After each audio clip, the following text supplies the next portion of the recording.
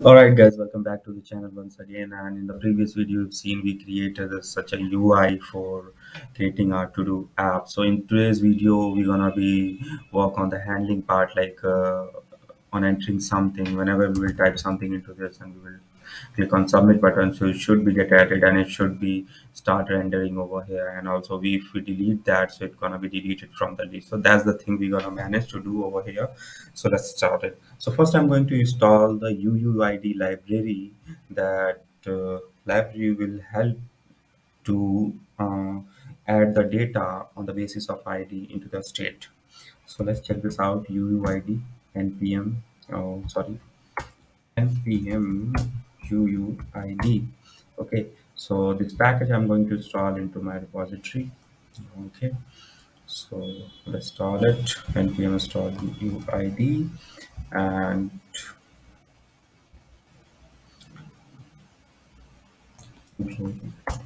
so till then this package would install. Let's create a state, and into that state we're gonna start putting our data. So let me import the use state from here. Okay, so this is my use state.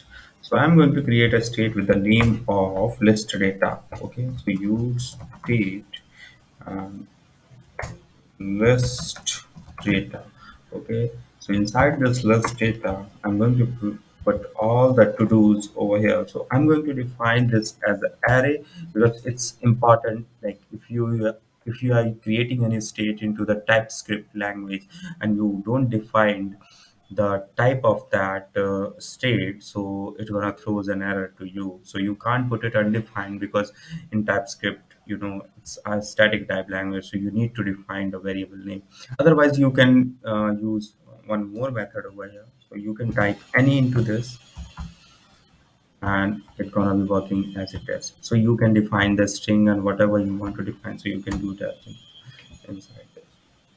So this is my state, and what I'm going to do, I'm going to remove this thing like this array.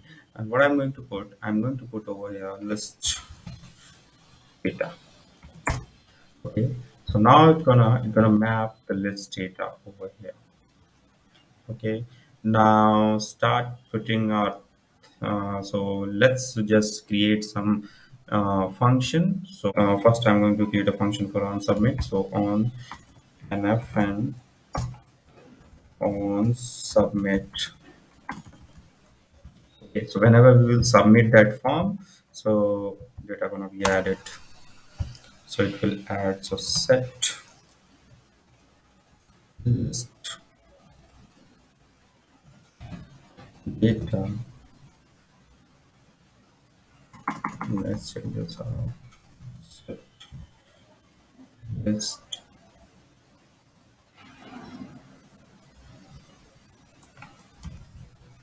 data and dot list data, comma. I'm going to create an object and I'm going to put that object inside of this. So it will be having UUID. So ID will be this, and also I'm going to create one more state. Use state. Use state gonna have input change. Whenever we will make a change into the input box, so it's gonna be stored over here. Okay, so just make it as a string because we're gonna put the string inside of that. So let's go into the form field. So text field you can see. So now on change, so is going to return me event. So I'm going to return event from here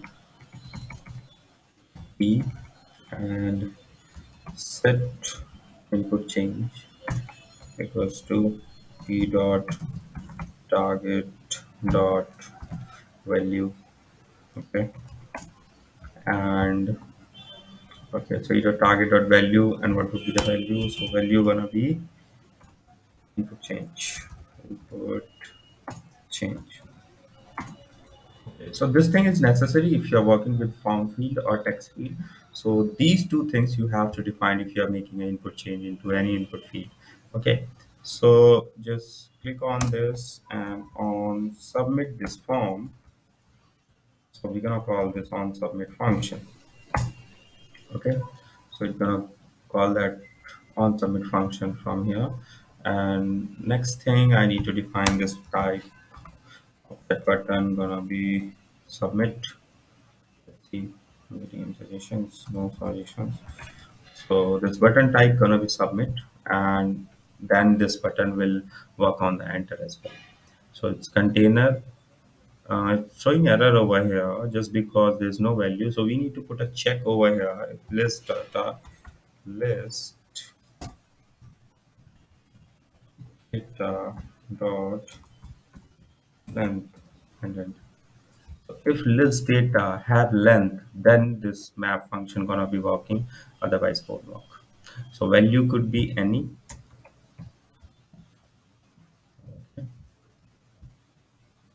Now it will work, I think.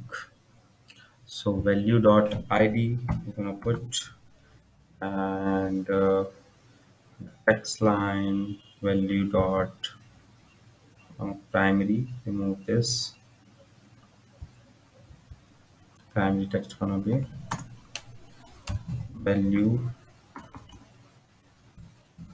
dot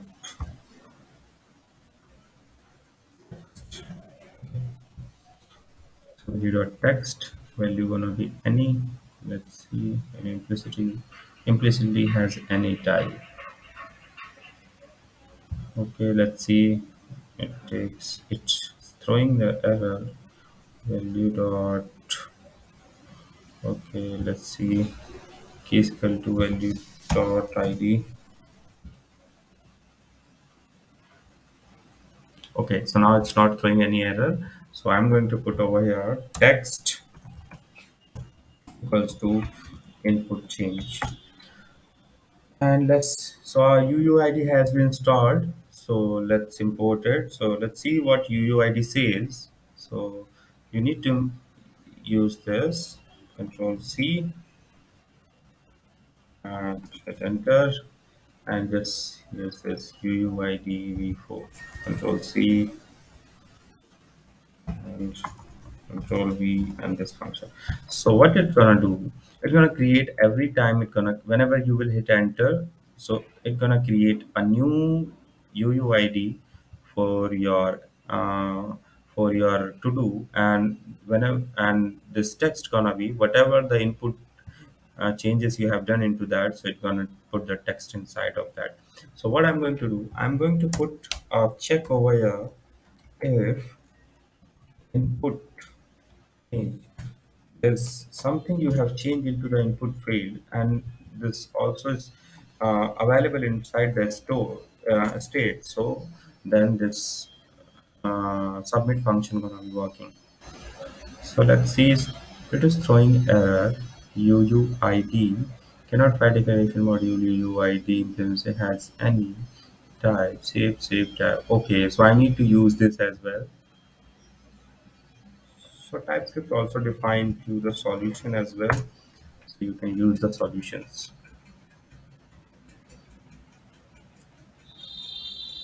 Okay, let's remove this line. Till then, we will start working with our state. So let's remove this ID part as well.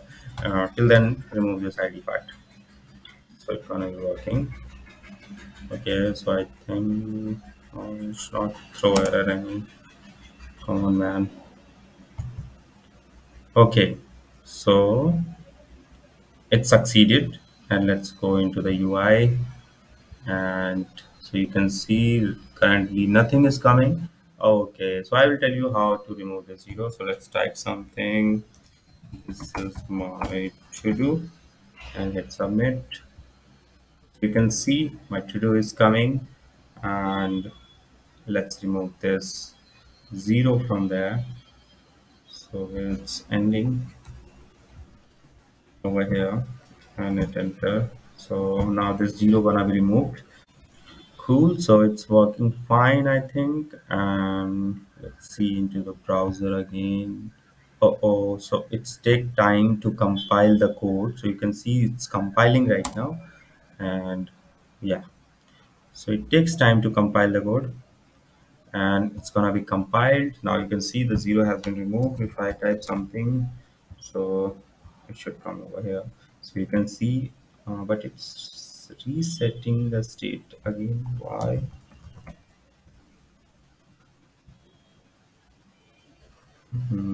This should not happen. Oh, okay. So I got this issue why it is coming. Like whenever I'm tapping something and it is getting removed. So what we need to do, we need to pass event over here, and I need to remove that event dot prevent default, because the default behavior would be whenever you submit any form, so it reloads the page and submit that data. So whether doing that, I need to remove that default behavior of that form submission, and I just need to execute my function as it is. So I just need to type any over here, control Z. Okay, and now let's check this out into our browser. Okay, now if I will type something, so it's gonna be added. You can see it's voila. So this is my app, and you can see this is working fine. So now what I'm going to do now, what I will, when I will click on this delete button, it should delete that to do from the list. So that thing I'm going to do. So I'm going to click on the create the function first, and if I'm delete to do. Okay, so on which to do I will click on that, it will pass the id to me. So on the basis of id I will fetch that to do, and I will delete that. So just console.log the id over here, console.log id, and with that id I'll delete button on click. Whether doing over here we can put it on click function over here, on click delete to do, and I'm going to pass value dot id. Okay, so whenever we will click on that delete button, it's gonna delete the to do. So right now we will check into the console what the id it's returning right now. So let's check this out. Okay, so it's just showing something, throwing error over here. What kind of error it is? Like Typescript error, expression expected to do the tsx. Okay, what is that? Value.id, role and define.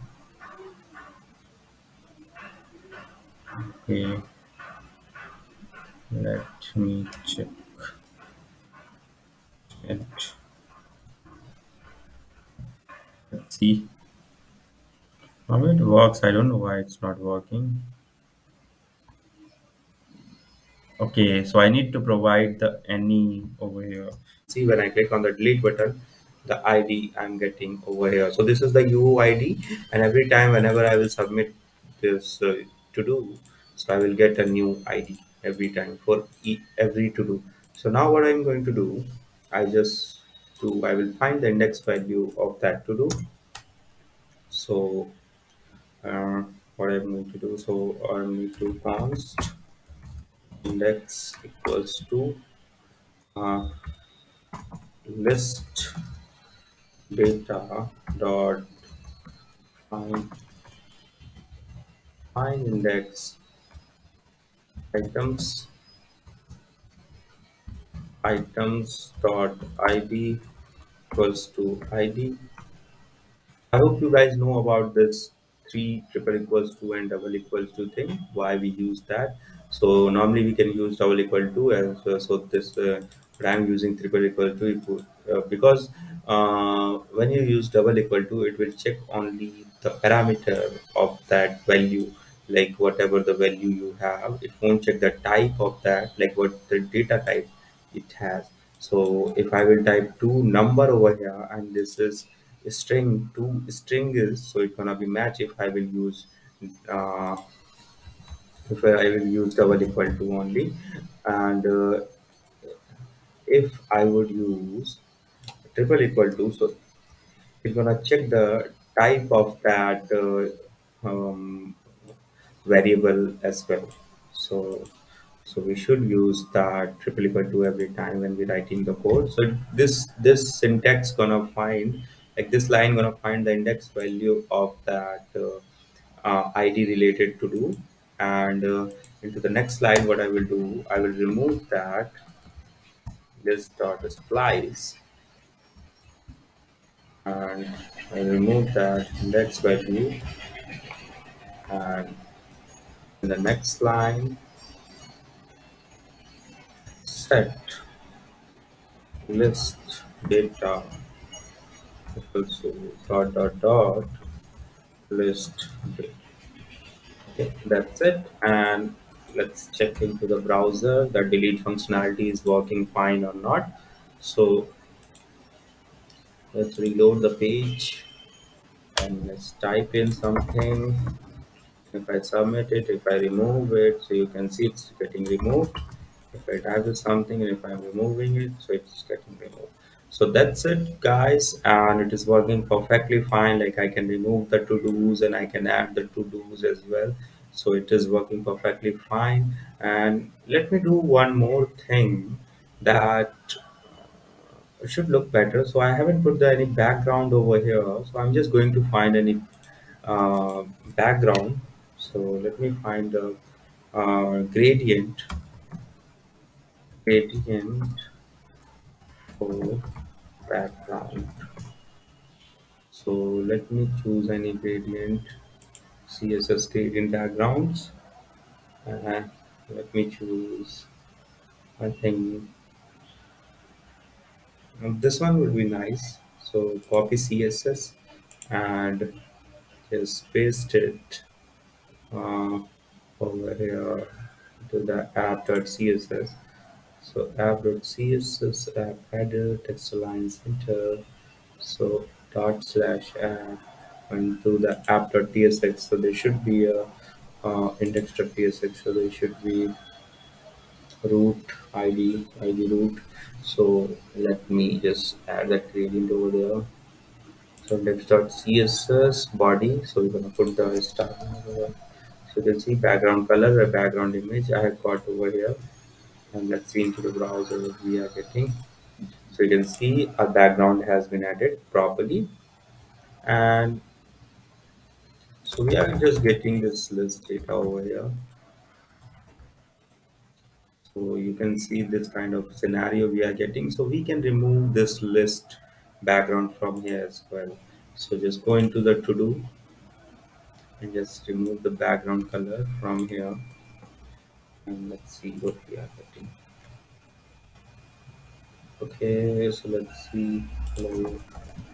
So we can see now it's looking fine. So you can see this is your to do, and every time you are getting your new to do with new ID, and you can also remove the to do list. So guys, thank you for watching. Thank you so much. And if you like this video, please hit the like button. And I'm going to put this code on my GitHub repository. You can find the link into the description, and you can just copy the code and you start using it.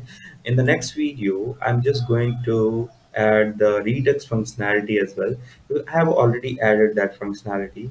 I didn't just consider into this video because it's gonna be messy. So that's why I will create a separate video on that. So you can see this provider, store, and all the things. So also you will see a store folder I have created over here, and there are some reducers and actions.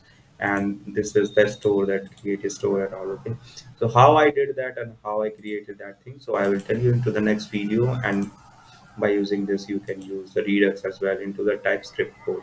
So it's little bit complicated, not very much hard, and I'll make easy for you guys for understanding that redux part as well. So this was the to do app, simple to do app into the typescript, and I hope you guys like the video. So thank you so much guys, thank you for watching. Till then, tata, bye bye, take care.